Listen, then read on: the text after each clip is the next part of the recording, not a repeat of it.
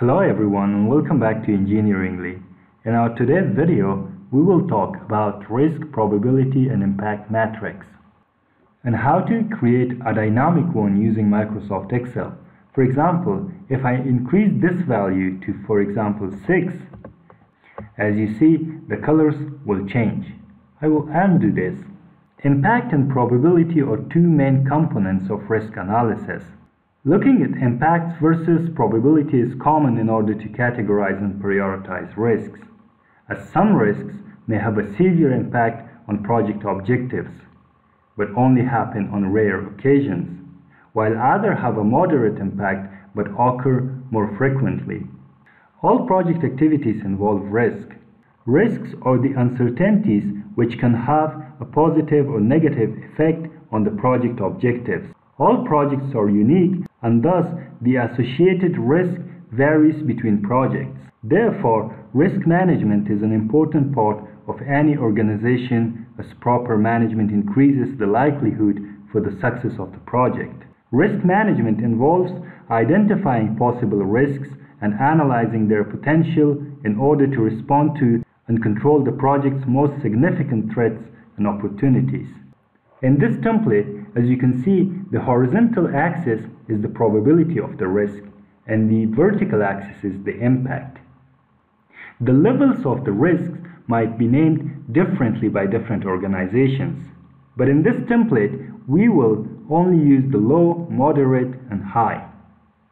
This matrix will help you to prioritize and categorize your risks in the project. For example, what number are you going to assign for a risk with high probability and high impact? That will be number 6. So how do we create one using Microsoft Excel? Let me take you through the step-by-step process and show you how I created this template. I have copied this one from this sheet. We will only work with the numbers and the conditional formatting here. For the numbers, I will write down this cell equals to the number in this cell plus 1. So as we pull this to the right or to the down, the numbers will be automatically added to 1. Let's drag it to the right first and then to the down.